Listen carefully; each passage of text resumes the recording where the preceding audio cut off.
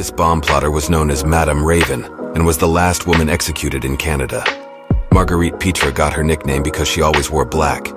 She was given the death sentence for her role in the bombing of Flight 108 in 1949. It was blown up over Quebec with a dynamite time bomb which she had taken to the airport on behalf of her friend, Joseph Albert Gouin, who also ended up hanged.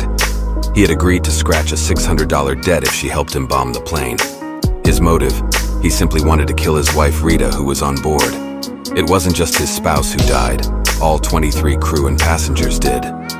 Gay had hoped to cash in on life insurance and that a young woman he'd had an affair with would come back to him with his wife gone. Pitre got herself drunk on the day of execution and went to the gallows singing. Canada officially abolished the death penalty in 1999.